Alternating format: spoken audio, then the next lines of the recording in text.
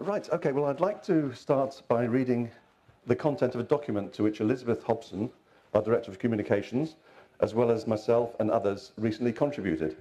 It's the Non-Feminist Declaration.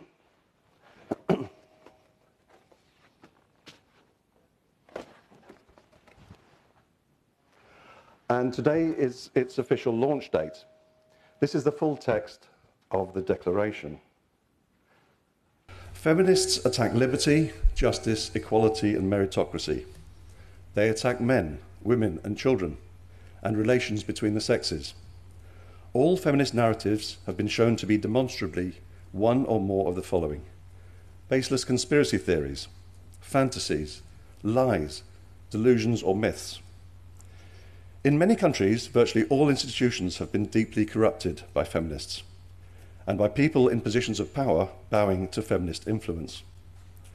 These include governments, public sectors, media, family courts, education systems, academia, police forces, criminal justice systems, health services, military forces, and business sectors.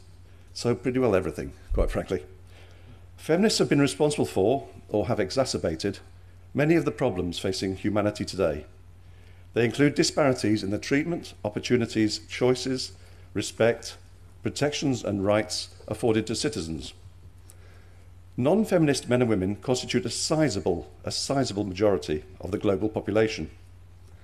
Feminist hegemony, therefore, has no legitimacy, operating without the consent of the majority of citizens, many of whom suffer egregiously as a result of feminist actions.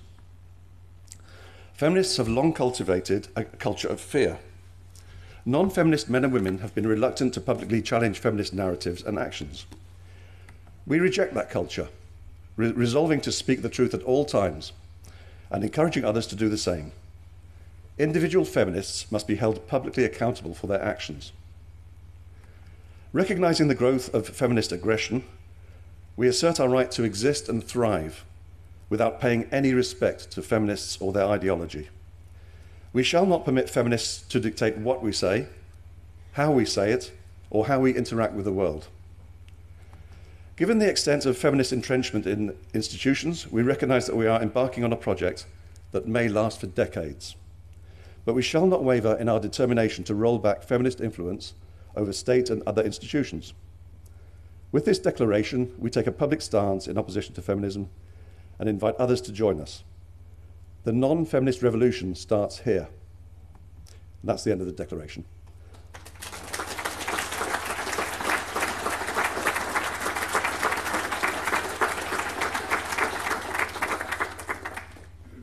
I would strongly urge everyone in this room, and those later watching the videos on YouTube, to go online and become a signatory. The URL of the website is on the placard. Feminists have achieved their political domination in part through exploiting some innate characteristics of women, most notably their anxiety, and some innate characteristics of men, most notably their deference towards women, ironically.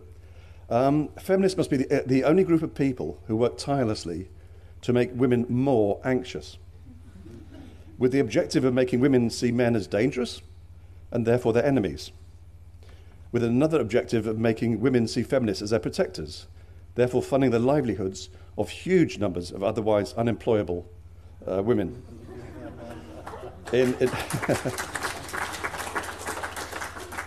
Mainly in feminist industries such as rape and domestic violence. The truth is that the great protectors of women have always been men. Men are now, and always will be, women's protectors, regardless of how much punishment women as a class, and feminists in particular, mete out to men. Feminism is an offshoot of Marxism, so we shouldn't be surprised that the Labour Party in the UK is so anti-male. But for well over a decade, the Conservative Party too has driven feminist agendas, in recent years aiming to be even more progressive, i.e. unconservative, than the Labour Party. I'm not aware of a single sitting female Conservative MP who has ever spoken out publicly against feminism, not one. And only a couple of the sitting male Conservative MPs have ever spoken out against it.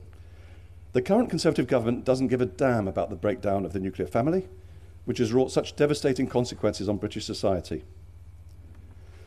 In our last general election manifesto, we explored 20 areas where the human rights of men and boys are assaulted by the state's actions and inactions, almost always to privilege women or girls. On this roller banner, we have 17 or 18 of those 20 areas. There is not one area in the UK today, not one, where the human rights of women and girls specifically are assaulted by the inactions of the state. If this is oppression of women, I'm a sherry trifle. The other side of the coin of female privilege is invariably assaults on the human rights of men and boys. This is a zero-sum game. For men to enjoy equal rights as women inevitably means that either women will have to lose their privileges over men, or men's rights will have to increase. For example, to have the same protection from the state against genital mutilation, which it gives to females.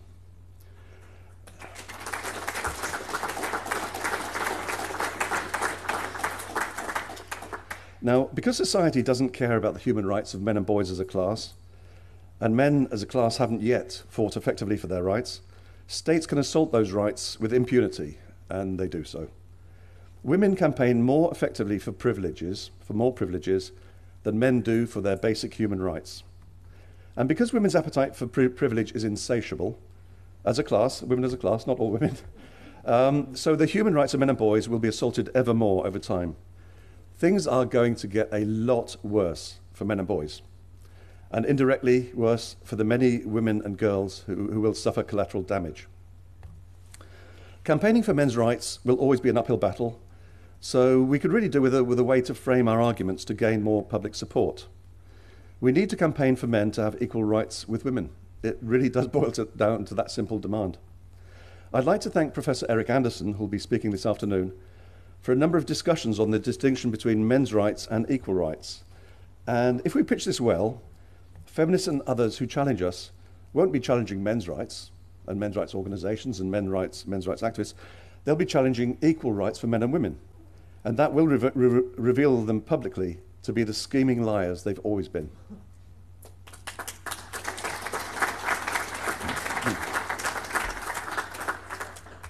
Women and girls in the UK, as in many other developed countries, are among the most privileged human beings to ever walk this earth.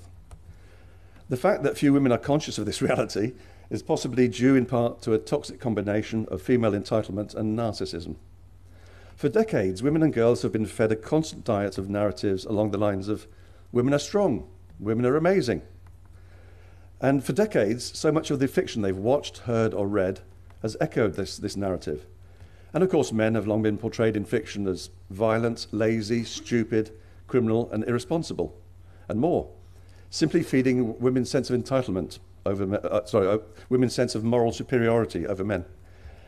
And there's no doubt as a class, with perhaps the exception of some women in this room who I think are strong and amazing, women have, as a class, internalized the narrative of women are strong, women are amazing. A few months ago, I was interviewed for 2 hours by possibly the best-known businesswoman in the UK, Baroness Karen Brady. She was appointed a peer by David Cameron, the feminist Prime Minister before the current one. Brady will be familiar to many British people in this audience as an advisor to Lord Alan Sugar on the BBC TV series The Apprentice since 2010. And the TV programme was titled Why Do Men Earn More Than Women? Groan. I was actually shocked during our discussion by how very little she actually knew and understood about the issue of men's and women's earnings. She became so angry at my challenging of her arguments and assertions that at one point I honestly thought she was going to stamp her feet in frustration. That may have been when I pointed her to the evidence I'd presented to House of Commons and House of Lords inquiries in 2012 of a causal link between increasing female representation on corporate boards and corporate financial decline. The blood drained from her face at that one, I can tell you. So anyway, less than 4 minutes of our 2-hour interview made it into the 45-minute-long programme. And it was the only section in the programme in which she was challenged, and of course she sought to portray me as a dinosaur. But to my amazement and delight, a short sequence that was broadcast was when I said to her, I thought with very, very heavy irony, women are strong, women are amazing, women need gender quotas. To which Karen Brady replied, thank you, I agree with you.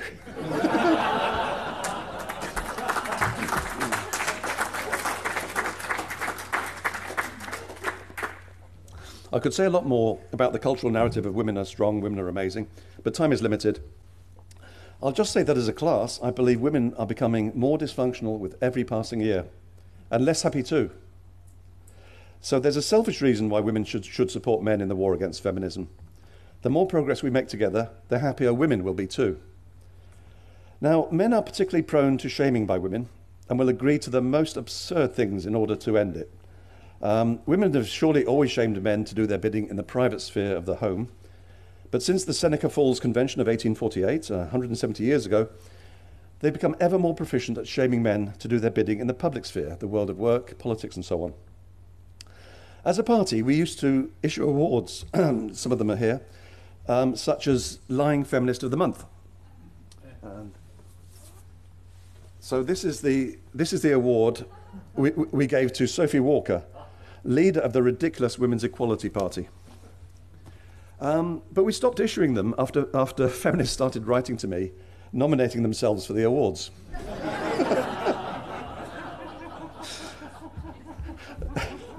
That was so annoying. Feminists are utterly shameless when it comes to pursuing their cause.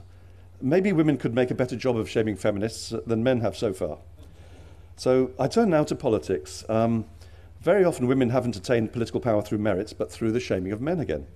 It was male MPs, after all, who in the main, who agreed to feminist demands for all women shortlists, leading to ghastly women such as Jess Phillips becoming MPs. She's the toxic feminist who infamously tried to stop Philip Davis hosting the first ever debate on men's issues, and on suicide in particular, in the House of Commons on International Men's Day 2015. Suicide has for many years been the leading cause of death in the UK in every age band under 50. Philip Davis spoke at the second conference in this series in London 2 years ago about the justice gender gap, and it's about to get worse. William Collins talked on that, and I know Jordan will be saying more on Sunday. So the driving force behind most feminist initiatives is the shaming of men, but men need to stop accepting class guilt for the actions of a small number of men, such as murderers and rapists. Women wouldn't accept class guilt for the actions of a small number of women, and nor should they. Why should they? Let's just take one example. The group of women who sexually abused children, including boys. In 1984, two American researchers, Petrovich and Templer, reported that 59% of imprisoned rapists in a Californian prison had been sexually assaulted when they were children by one or more women, sometimes their own mothers. At the recent male psychology conference, Naomi Murphy, the lead forensic psychologist at Whitemore Prison, spoke of her work with serious violent and sexual offenders. 54% of those men had a history of being sexually abused as children by women, usually individual women. I turn now to the bigger picture. It's time for more people working in the men's rights movement to accept a harsh reality. All the better to work more productively in future. We're not at war with feminism, other than on the internet, I'd say. But with every year that passes, more people understand that feminism is a fraud and has been from the outset, maybe 170 years ago. But this increasing public consciousness has yet to make an impact in the offline world, which is where laws are passed and power is held and wielded to advantage women and girls at the expense of men and boys. Feminists won their war against men and boys decades ago and have only slowly been exerting their power, so most people are blind to it. I'd like to repeat a paragraph from the Non-Feminist Declaration. In many countries, virtually all institutions have been deeply corrupted by feminists and by people in positions of power bowing to feminist influence. These include governments, public sectors, media, family courts, education systems, academia, armed forces, criminal justice systems, health services, military forces, and business sector. End of paragraph. It may take decades for non-feminists and anti-feminists to destroy feminism as a political force, and that struggle has barely begun. Feminism can't be destroyed as an ideology, but it must be destroyed as a political force for the sake of men, women, and children. And I look forward to the election of politicians with an interest in men's issues in countries, particularly those with proportional representation voting systems, including Australia and Iceland. I'd like to focus on the world of work for a short time, where the much vaunted empowerment of women is, of course, code for the disempowerment of men.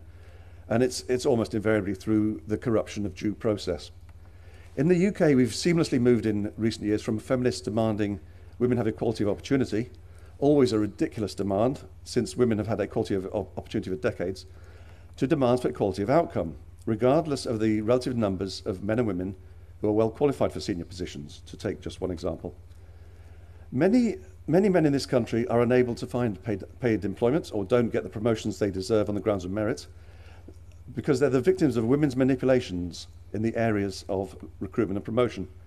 This has long been the case in the public, it's endemic in the public sector, but it's becoming ever more common in the private sector. In most large organisations, the majority of the senior positions are held by men. Feminists, of course, have their ludicrous glass ceiling conspiracy. And in a rare show of wit, possibly, for feminists, feminist clerics talk of a stained glass ceiling. That's rather good. The explanation for the phenomenon of men holding most of the senior positions in large organisations, the main explanation was published in the year 2000, 18 years ago. It's mentioned only rarely in the mainstream media, but I'm pleased to have with us in the audience a world-renowned British sociologist, Dr. Catherine Hackim. In 2000, she published a paper on what she termed preference theory, in which she revealed that while 4 in 7 British men are work-centred, only 1 in 7 British women is. Her theory explains much of the numerical gender disparities we see in the senior levels of large organisations. Now, much of the anti-male corruption of recruitment and promotion processes happens out of sight. But we recently had a case of an institution proudly outlining its corruption of due processes. This is a belter. The institution is the Treasury, which handles the recruitment process for some appointments to the Bank of England. The Bank of England's Monetary Policy Committee is charged with setting the Bank of England base rate. It meets 8 times a year. 5 of the committee's 9 members are employees of the bank, including the governor, a Canadian feminist, Mark Carney. The 4 non-staff members are drawn from the country's top economists and are appointed for terms of 4 years. Now, it happens that over 90% of senior economists in the UK are men. Economics is just a field that appeals to more men than women, likewise engineering, maths, physics, and a number of other fields. One of the 9 members of the committee, one of the non-staff members, is a woman. Now, there was some excitement in the media as one of the 3 male non-staff members on the committee was approaching the end of his term, so a new member had to be appointed. Now, I remind you that over 90% of the top economists in the UK are men, so with a process that was meritocratic rather than ideological in nature, over 90% of those invited by the bank to apply would be men. Let's say a ratio of 10 men for every woman. The Treasury approached 43 male economists and 44 female economists, a ratio of almost exactly 1 to 1, not the 10 to 1 we'd expect on the grounds of merit. Of the 43 men invited to apply, 19 did so. Of the 44 female economists, only 8 did. So individual men were almost 2.5 times more likely to apply than individual women, which may say something about the work ethic gender gap. Of the 19 men who applied, just 1 was shortlisted. So let's call that 5% of the men. Of the 8 women who applied, 4 were shortlisted, 50% of the women. So not only was there a tenfold preference in the original invitations, there was a tenfold preference for women over men in the shortlisting process. It doesn't end there. 2 of the 3 people on the interview panel were women. So it gives me enormous pleasure to inform you that the successful candidate was one Professor Jonathan Haskell.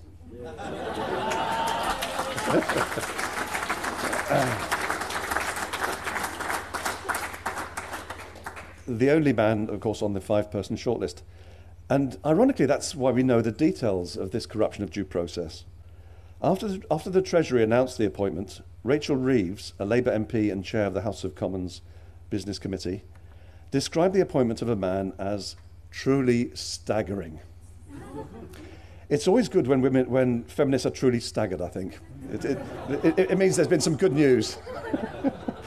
Now, the Treasury then made public the corrupt recruitment process as if to say, look, we did everything we could in a desperate bid to appoint someone with a vagina, but we failed. Sorry. I looked at the coverage of this story in the mainstream media and was unable to find so much as one article in which politicians, economists, journalists or others criticised the Treasury for its corruption of due process. They reported it, but didn't themselves comment.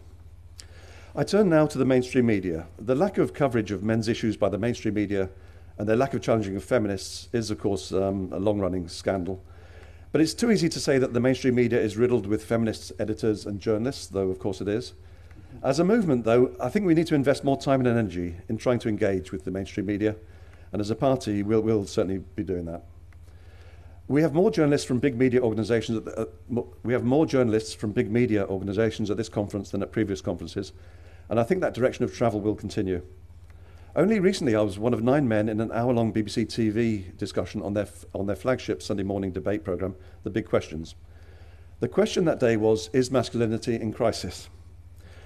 So 9 men, we were seated in a semicircle with the audience behind us. I was positioned on the far right, predictably. But the important thing was, and really quite startling to me, was that 4 of the men, including Professor Eric Anderson, who we'll be hearing from later, and myself, self-identify as either non-feminists or anti-feminists. The BBC wouldn't have had anything approaching that number just a year or 2 ago. That was really a remarkable development. Now, the presenter was Nicky Campbell, a male feminist, and he did all he could to direct questions towards the left of the semicircle, towards the feminists, and in particular to a young man at the far left end who wore a shirt with a pattern of red hearts. The young man explained he lives half the week as a man, half of the week as a woman. He makes a living from his drag queen act. To the BBC, he was clearly an inspiring example of masculinity in the modern era. I'll say no more.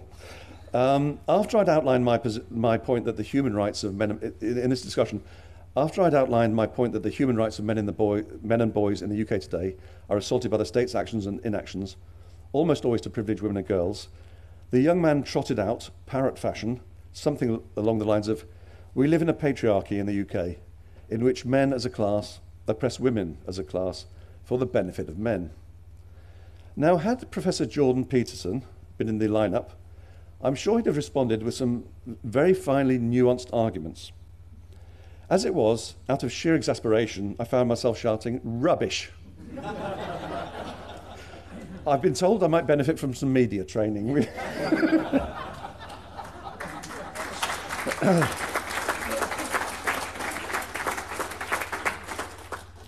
I turn now to an area that causes great suffering for men and their children, denial of access following family breakdowns.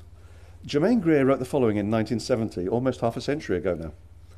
Women's liberation, if it abolishes the patriarchal family, will abolish a necessary substructure of the authoritarian state, and once that withers away, Marx will have come true willy-nilly, so let's get on with it.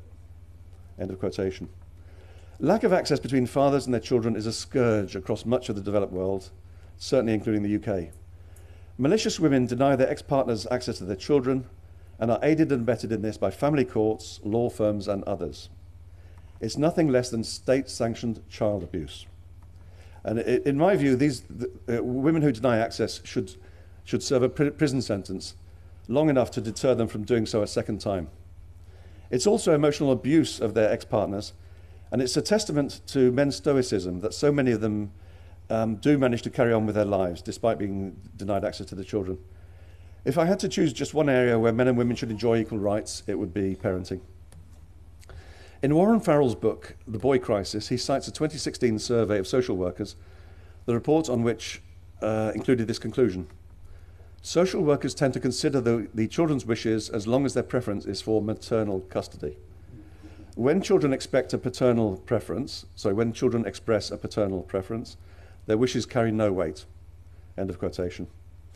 And Farrell goes on to explain that since the mid-1970s, the National Organization for Women have supported a mother's rights to choose who parents a child after divorce. And in Farrell's words, mother's rights trampled equal rights. Politics trumped equality. There are many consequences of fatherlessness for boys, among them mental health problems, physical health problems, educational problems, and employment problems. In the United States, virtually all mass shootings in schools and elsewhere have been carried out by men or boys who are fatherless. And last October, a 63-year-old American, Stephen Paddock, opened fire from his Las Vegas hotel room towards a crowd attending a music festival, leaving 58 dead and 851 injured. The deadliest mass shooting committed by an individual in the United States. Paddock never had a good relationship with his father. Here in London, we have an epidemic of knife crime and murders carried out mainly by young black men in gangs. The Metropolitan Police Commissioner, Cressida Dick, has pointed to fatherlessness as a common denominator in these young men's lives.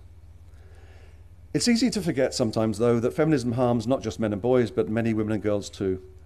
Feminists have never been remotely troubled by all that collateral damage. A few years ago, I was in a debate with the delightful Julie Bindel at Durham University. She's actually quite a funny woman, if you wouldn't believe it. In the bar afterwards, a number of the female students came up to me and said that they were feminists, and all of them, unprompted, told me they had not been in touch with their fathers for a great many years. The breakdown of the nuclear family achieves a number of things for feminists, including the generation of ever more feminists. And you've got to ask, what are the odds that these fatherless young women will go on to have successful, long-term, intimate relationships with men? Not high, I suggest. I have a question for the men in the audience. If you're about to leap out of a plane at 5,000 feet for a parachute jump for charity, and you're informed just as you're about to jump that there was a 50% chance of your parachute not opening, would you still jump? If so, please hold your hands up. Excellent. But the odds of a marriage in the UK today ending in divorce is around 50%, and wives file for 3/4 of divorce applications. Yet men still walk down the aisle. It's as insane as jumping out of a plane, knowing there's a 50% chance your parachute won't open. Just a few words on the rise of the MGTOW movement, men going their own way. MGTOWs build lives without the risks that long-term intimate relationships with women entail, principally by not marrying. They've adopted a perfectly rational response to the conspiracy of women and states and law firms keen to destroy men financially and emotionally. I look forward to ever more men going MGTOW until those assaults come to an end. I turn quickly to our campaign on male genital mutilation, MGM, which is illegal in the UK, being at least actual bodily harm and almost certainly grievous bodily harm under the offences against the Person Act 1861. In the coming months, I shall be launching a private prosecution of a circumcising doctor. It's time to hold these criminals personally responsible. The maximum sentence following a conviction of grievous bodily harm with intent is life imprisonment. A few words on the men's rights movement. I think we're actually in great shape and growing all the time, but we need to do more to challenge the toxic alliance of states and feminists. It will require men in particular to spend less time working online and more time working offline, where power is exercised. That is the necessary next stage in the evolution of the movement, and I look forward to working with others on it. And I leave you finally with a few words from Victor Hugo, the French writer. You can resist an invading army, but you cannot resist an idea whose time has come. The idea whose time has surely come is equal rights for men and women. Thank you.